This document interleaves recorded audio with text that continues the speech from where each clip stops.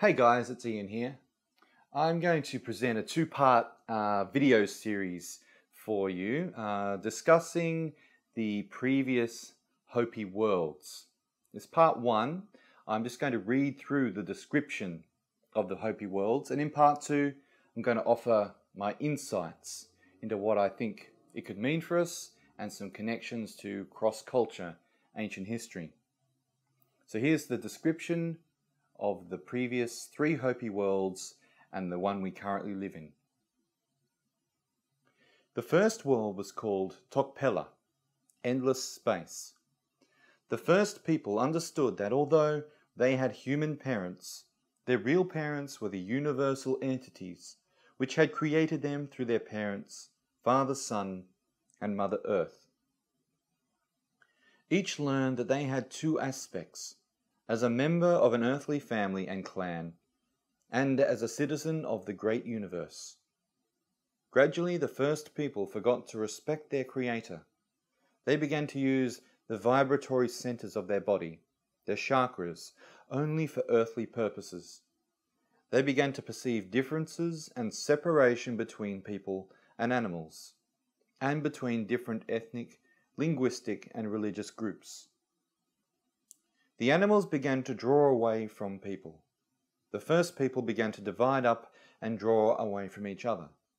They became warlike and fought. The first world's fatal flaw, then, was forgetting the unifying oneness of all creation. But there were a few in every group who held to the original spiritual, enlightened path. These were directed by Spirit to migrate to a special underground location. Then, the first world was destroyed by fire, volcanoes erupting and fire raining down from the sky, until there was nothing left but the few faithful people inside the earth. After a long time, the world cooled off, and a second world emerged. There was land where water had been, and water where land had been. When the faithful remnant emerged from the underground, there was nothing to remind them of the previous wicked world. They emerged into the second world, Tokpa, dark midnight, a big land. The people spread across the land. They communicated telepathically, but this time the animals stayed apart from them. As the second world people developed material goods to barter, they became greedy and traded for things they didn't need and became avaricious. They began to quarrel and fight, and wars broke out. The second world's fatal flaw, then, was absorption in greed and materialism. But again, there were a few people who kept faithful to the path of spiritual awareness. And again, Spirit directed these people to go to a safe, underground place. Then Spirit commanded the twin entities who safeguard the Earth's north and south poles to leave their posts and stop keeping the Earth from properly rotating. The Earth teetered off balance, spun around crazily, and rolled over twice. Mountains plunged into seas with a great splash. Seas and lakes sloshed over the land. Then the world became cold and lifeless, and froze into solid ice. Eventually, Spirit ordered the polar entities back to the ends of the Earth's axis.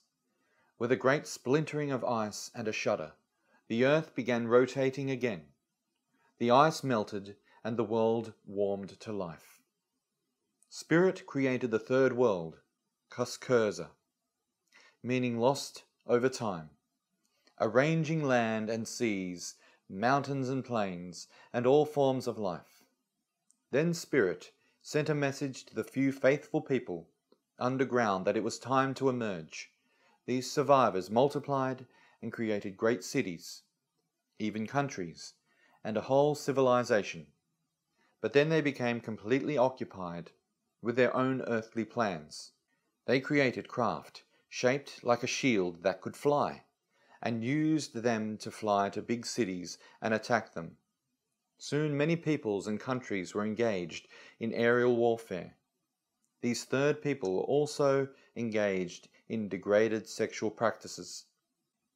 The third world's fatal flaw, then, was misusing flight for aerial warfare and misusing sex for promiscuity. So Spirit directed the few people who lived according to wisdom that they should build vessels and store food in them. Then rainwater was loosed all over the earth. Waves higher than mountains rolled in upon the land. Continents broke asunder and sank beneath the seas. Meanwhile, Spirit directed the faithful survivors to travel first to one, then to another island, until finally they reached the fourth world, Tuakachi, complete world. After they had hopscotched across the islands to arrive in the fourth world, those islands sank into the sea. That fourth world is the present world we live in. The survivors spread across the broad lands and gradually began building up the high civilizations which surround us today. Since this fourth world is the one we have grown up in, we are aware of the behaviors of those in it. It can accurately be said that, after an initial time of fidelity to the path of wise consciousness, many have fallen into the low level of consciousness. In fact, it can honestly be stated that many people of this fourth world have fallen into the fatal flaws of the three previous worlds, forgetting the oneness of all creation, sinking into greed and materialism, and engaging in promiscuity and aerial mass warfare. But we have added an additional serious element: mass destruction of Earth and its ecological systems. Thus, the fourth world's fatal flaws are all of the previous world's ones, plus ecocide, the killing of one's own environment. Okay guys, that's it for part 1. I'll be back soon with part 2, where I will share some insights into the connections that I've made between these previous Hopi worlds and some cross-culture ancient civilizations.